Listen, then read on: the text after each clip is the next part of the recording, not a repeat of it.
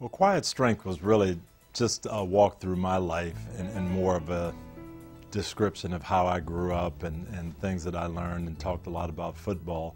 But Uncommon, I think, is really a message to our young people of how you can live and live differently, and looking at success and what success is all about. My heart, since writing Quiet Strength, has really been focused on young men. I got so many calls and cards and letters from 18, 19, 20-year-old boys who said, boy, I really got a lot from your story, and I'm dealing with this issue or that issue. And I thought it would be nice to write something directly to those questions. I speak to a lot of teenage groups, church groups, school groups, people that are interested in sports, and my message is always the same, that don't be fooled by what the world thinks is important.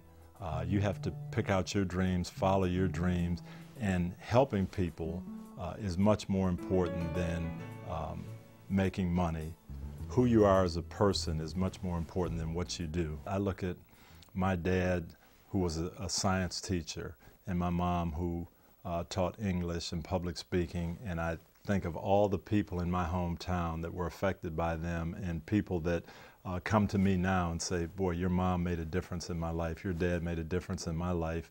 And I think they did things way, way more significant than me. And that's really the message of this book, choosing a path, something that interests you, but not necessarily having to base your value on what society says about the job that you do or your station in life.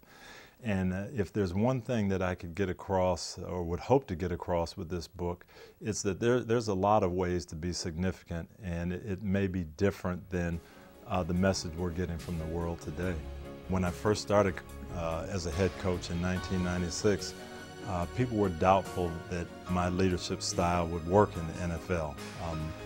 I think in the United States, we think more of our leaders as demanding respect, and I always felt that you could nurture respect and you could command respect by the type of person that you were. And I hope in Uncommon people will get to see that there's a different way, not maybe the stereotypical way of leading whatever group you're involved with, a business group, a school, a family, and that you can find uncommon ways to be that leader that we're all looking to be.